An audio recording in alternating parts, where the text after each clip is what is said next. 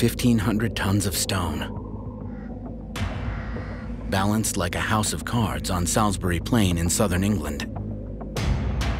Its purpose has puzzled archaeologists for centuries. Some say it's a site of sacrifice. Others, a gateway to the afterlife. But everyone agrees, Stonehenge is an engineering marvel.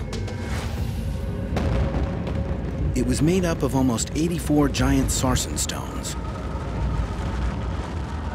towering over 80 smaller bluestones. Dragging and raising these massive sarsen stones from local quarries was an extraordinary achievement. But a geological discovery around 100 years ago reveals the Bluestones' journey to be just as remarkable. We know the Bluestones came from Wales because they've got this really distinctive geology. There is one place in the UK where these particular stones are found. 200 miles away in Preseli, Wales.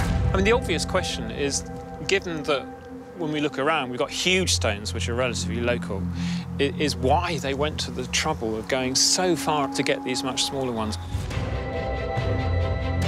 The mystery is, how were the stones moved here? Hauling these 2-ton stones over land seems impossible, especially without wheels. There's an alternative possibility, transporting the stones by sea. But how do you prove this? We have no archaeological evidence of the kind of craft that people were traveling in the late Neolithic.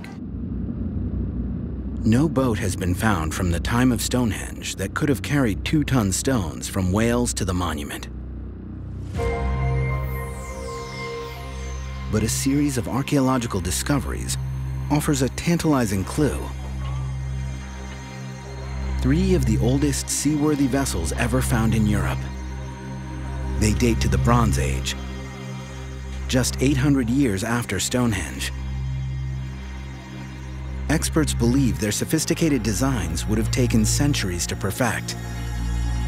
So, is it possible that a crude version of these boats existed at the time Stonehenge was built?